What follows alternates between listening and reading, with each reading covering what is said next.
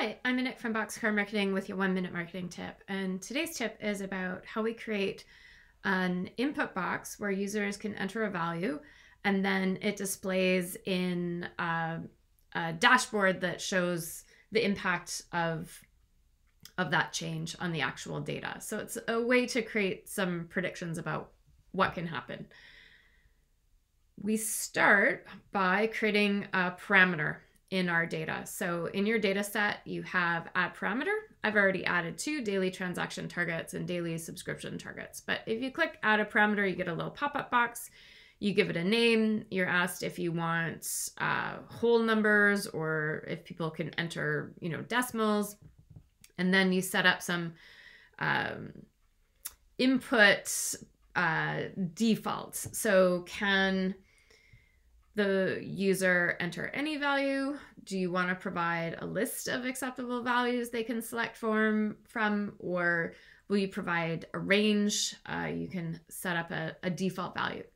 Once that parameter is available in your data set, then you just go add control, input box, and that will appear. I'll just do that quickly here. So it appears, and then instead of date, you just want to drag and drop whatever your control field is, right? So it appears there, and then your user can enter a date.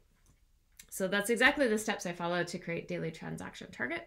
And then what we have here are just some little calculations. So this is looking at the number of days between the date range that is set up for this report. Total transaction target is looking at number of days times the daily transaction target to give us that value. And then this is just a scorecard showing the actual numbers. And then we've got the over under, which again is another little calculation that's saying, well, what's the difference between these two values?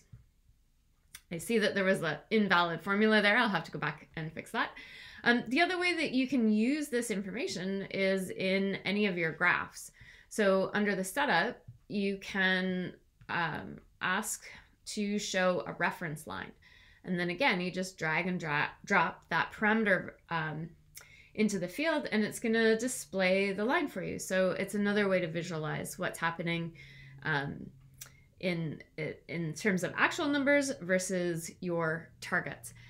This is a fantastic tip that I learned from Siavash at LookerStudio Masterclass. So full applause and thanks to him for demonstrating this. And I just think it's a fantastic way to improve your marketing by being able to understand, well, what kinds of things are in our control and what effect does that have on the overall numbers.